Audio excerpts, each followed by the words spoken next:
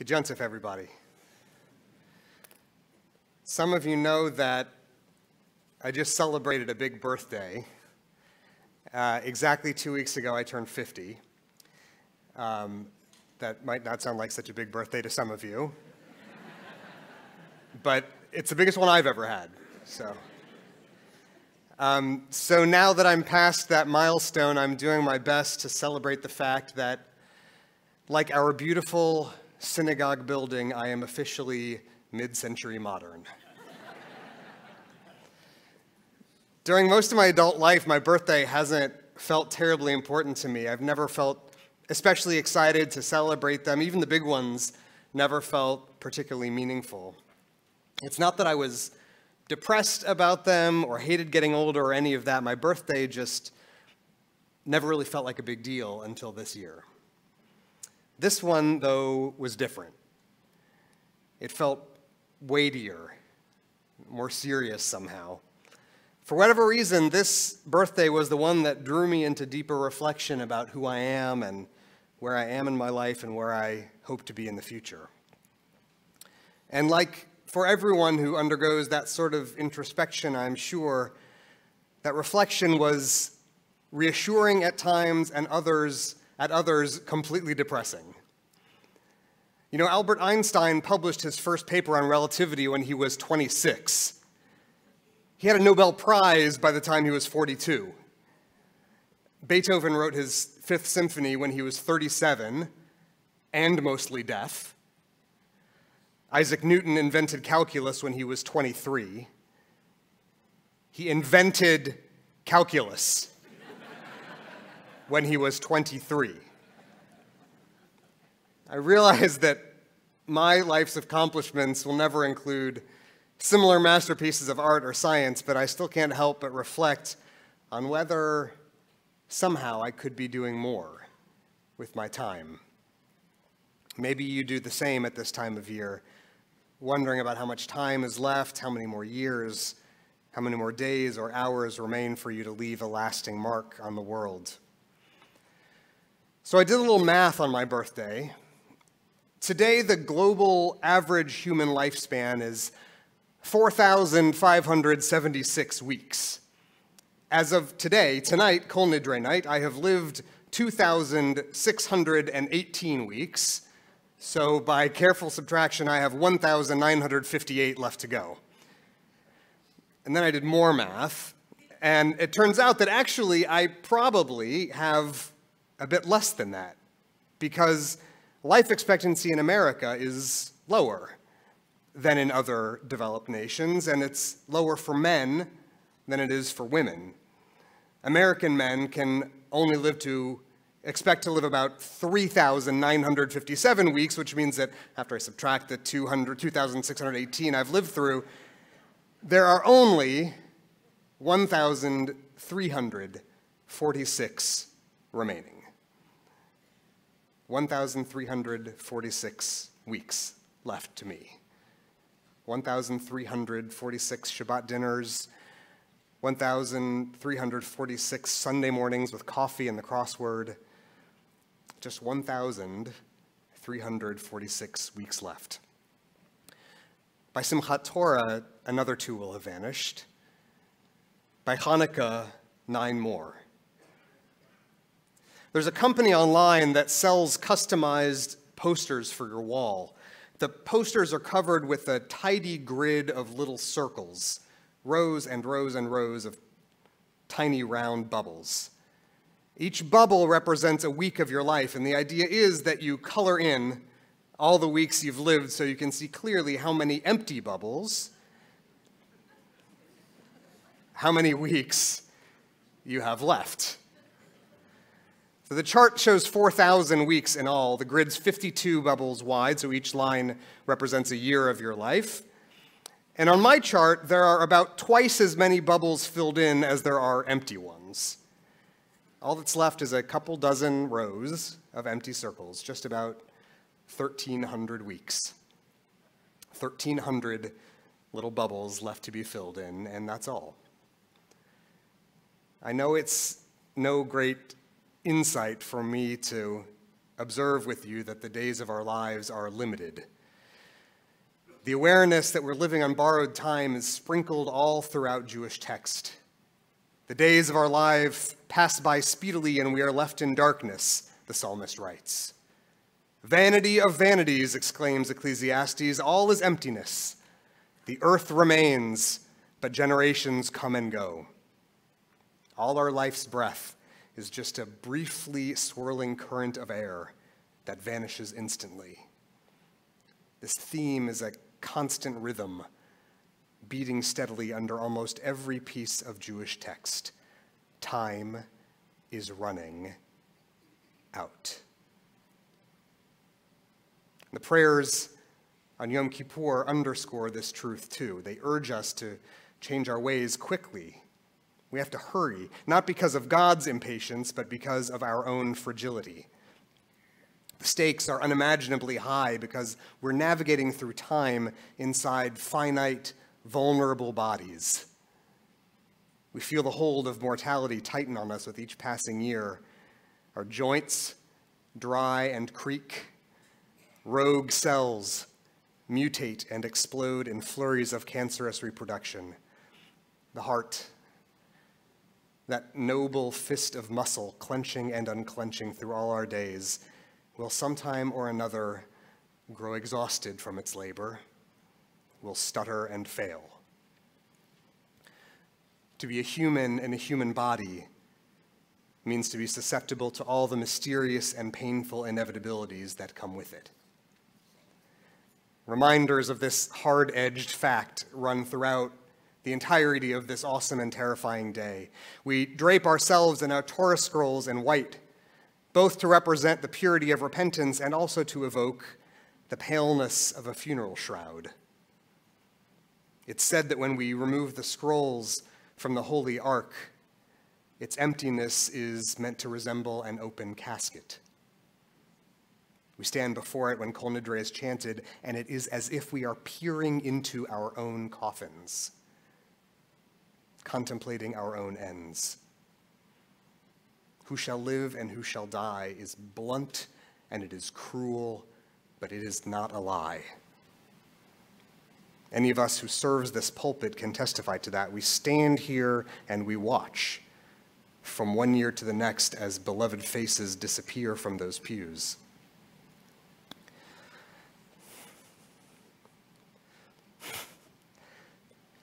This one who reached the ripeness of age and that one taken before his time. This one in wealth and that one in poverty. This one whose casket is attended by throngs of weeping mourners, and that one lowered into the earth with no one to bid her farewell. On Yom Kippur, we are visitors in the land of the dead. Like Persephone groping her way through the shadowlands, we shuffle along, refusing ourselves the food and drink of mortal creatures, desperately praying that we will be allowed back to the world of the living, holding a year's worth of regrets like pomegranate seeds, bright as gemstones, glistening in our palms.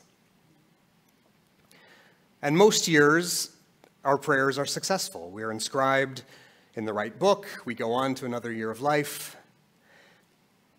But it won't work that way forever for any of us. All the world's great literatures hold stories about the human quest for immortality, and everyone ends in failure. There is no escape from our mortality, and Judaism stares this reality starkly in the face, refusing to be comforted by other faiths' ideas about heavenly paradises or cycles of reincarnation beyond the grave. Judaism affirms that life, like all precious commodities, would lose its value if it were to become unlimited. But we can't help but wonder, what of us will endure? And we can't help but shiver when we realize that given enough time, the answer is probably nothing. Given enough time, not only will our names vanish, but everything we have done, every act of kindness and cruelty and carelessness, no matter how we yearn to leave behind something of substance, a successful business or a monument to our leadership, mountains of fortune and possessions, lists of creations and accomplishments, how long could they last? If the answer were revealed to us, it would likely break our hearts. When I was in Israel last summer, I participated with our students in an archaeological dig, and I found this little shard of pottery.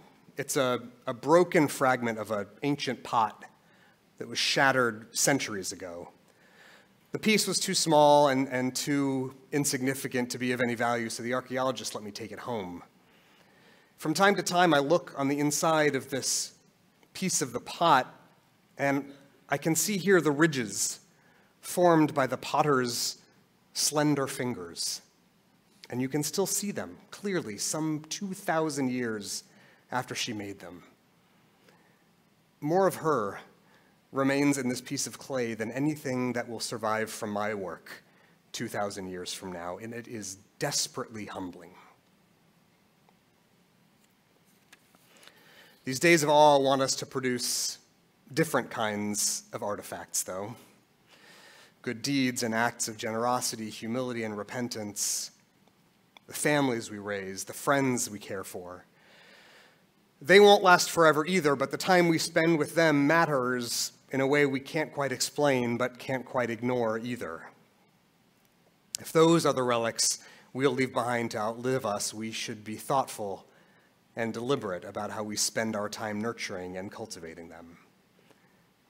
So again, we're back to the problem of our limited and rapidly diminishing supply of weeks. What shall we do with them? How exactly shall we go about filling them in the most efficient way possible? Is there a productivity method, a clever technological tool or technique that could help us make the most of our fleeting time on Earth? If we could be more productive, maybe we could do more with the dwindling number of days we have left. A couple of months ago, the New York Times published an article about the growing trend of worker surveillance. And they found that a staggering number of America's largest employers use technology to record and analyze virtually every minute of their employees' time at work. Keystroke loggers and surreptitious webcams to optimize worker productivity and make sure they're not wasting company time. But in a shockingly large number of cases, there is no evidence at all that it results in better employees producing higher quality work. Instead, when productivity is taken to this obsessive extreme, it leads to lower morale. It breeds mistrust between colleagues and creates uniquely soulless and unsatisfying workplaces. We're in this era of measurement, said one executive, but we don't know what we should be measuring. What a great question for Yom Kippur. What should we be measuring? And what do we do with that information when we have it? When we're faced with the inconvenient truth of our mortality, we're tempted to try to cram as much as possible into our remaining time. But according to Oliver Burkeman, an expert in time management and productivity, this is exactly the wrong approach. When time is scarce, he says, we should work on clarifying what we will not do. Because our world is full of vast possibility, and we will never come close to doing it all. We have to decide what we will say no to, and this will include saying no to some things we'd very much like to say yes to. Every choice we make about what we will do represents a value statement, an expression of principle about what matters most. The unfilled weeks that lie ahead of us are not an invitation to heightened productivity, but heightened selectiveness, about how to fill them with things that will make our deeds kinder and our lives more honorable. We're told that human beings were God's crowning achievement, but what a peculiar prize we are. A soft-skinned primate that knows it's going to die. Even worse, we have brains that are fiendishly clever at distracting us from the awareness of our limited time on Earth, that lead us instead toward things that feel safer. Infinitely long lists of TV shows to watch. Infinitely deep streams of social media to scroll. Infinite catalogs of music to listen to. The brain knows that all it has to do is help us waste enough time that the despair will subside and we'll forget how little time we have left.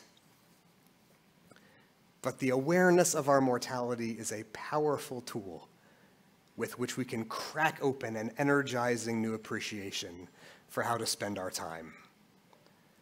The trick is not to recoil from the knowledge of our finitude, not to distract ourselves from it, but instead to draw it close, like a fearsome dog at the end of a leash that can protect us from worse dangers out in the dark. When I set out to write a sermon about my 50th birthday, I didn't expect that it was going to turn out to be quite so much about the inevitability of death. But writing these words has turned out to have been an unexpectedly valuable birthday gift. It drew me into contemplation and goal setting, thinking hard about the road that led me here and about where I hope to find myself in the future. I started keeping track of how many of my weeks I've used up and planning for the 1,346 that I likely have left to me. I can watch them go with a kind of sweet nostalgia, imagining them popping like champagne bubbles as they disappear one by one. Teach us to number our days, the psalmist writes, so that we may acquire a heart of wisdom. That's why we count them, so we can nourish the heart and build up some measure of wisdom that, who knows, may last. We and everyone we love and everything we know are brief winks of time in an inconceivably vast universe. None of us knows how much time will be given, but for all of us it is running out faster than we might like. There's no great secret about how to fill these days best except to cultivate the things that we want most to survive in the world after we're gone. Love, kindness, forgiveness, and humility. Focusing on those things is not a way of avoiding real life. Those things are the realest part of life. They're the truest core experiences of our human years on earth. Yom Kippur unlocks a powerful, liberating paradox that only after we accept the unavoidable truth that we will not live forever are we freed to build the kind of legacy that might endure. None of us can guarantee how we'll be remembered after we're gone, but today we plan, we imagine, we promise to start living like the kind of ancestors we want our descendants to have had. If there's an error we need to correct, if there is a wrong for which we must atone, if there's a kindness we have been waiting to acknowledge, the time is now. We cannot wait forever, and there is precious little time left. Our lives are absurdly brief and insultingly fragile, and this great and terrible day will not let us forget it. Today we're surrounded on all sides by reminders of our mortality, surrounded by the sudden awareness that even when we're not paying attention, the weeks of our lives are filling up and falling away, one after another after another. But mortality's curse is also its blessing, because as we watch them go, we gain access to the rare and precious realization that the scarcity of time is precisely the thing that allows us to number our days that we may acquire a heart of wisdom. So, my friends, my dear, sweet, mortal friends, as we make our way into this day of awe and into the unspecified number of days ahead, may they bring us goodness, may they bring us light, may they deliver peace and comfort, and may all of us be inscribed for good in the book of life. Amen.